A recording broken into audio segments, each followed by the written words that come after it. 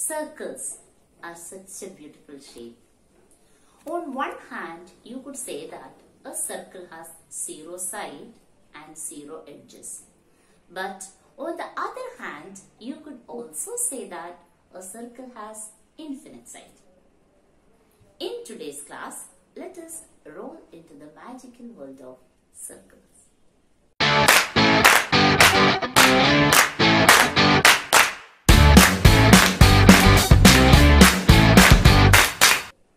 We all know what a circle is.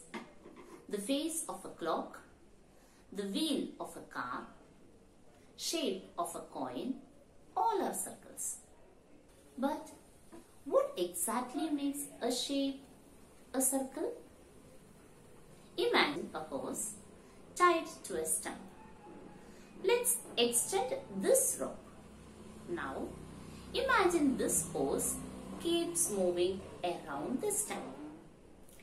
If the rope tying the horse to the stump remains fully stretched, then the horse essentially has created a circle. Therefore, all the points in a plane equidistant from a fixed point form a circle. All the points on the circles are at an equal distance from the stump. Here, that is the length of the rope. This distance is what we call the radius of the circle, represented by the letter R. 2 times the radius is called the diameter, which is represented by the letter D. Therefore, diameter is equal to 2 times radius.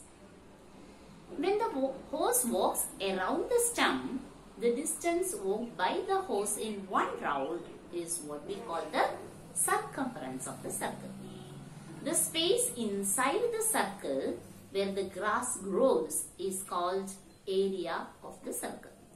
Therefore, the two properties of circle that we shall be discussing are area and not perimeter. In circle, it is called circumference of a circle. Here comes something beautiful.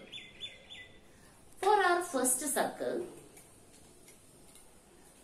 this circumference was 25.8 and the diameter is 8.2. If we divide the circumference by the diameter, we get this value. Our second circle. Now, the circumference of this circle, it is 47.5 and the diameter is 15.1. Wait, the ratio of circumference and the diameter is still same. Would it be amazing if we get the same answer for our third circle? Let us see. Now this is the third circle. The circumference is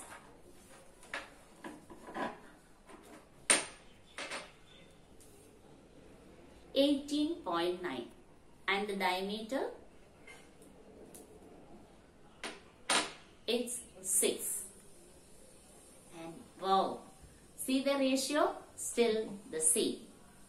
The ratio of circumference to the diameter of a circle is a constant and it is called pi.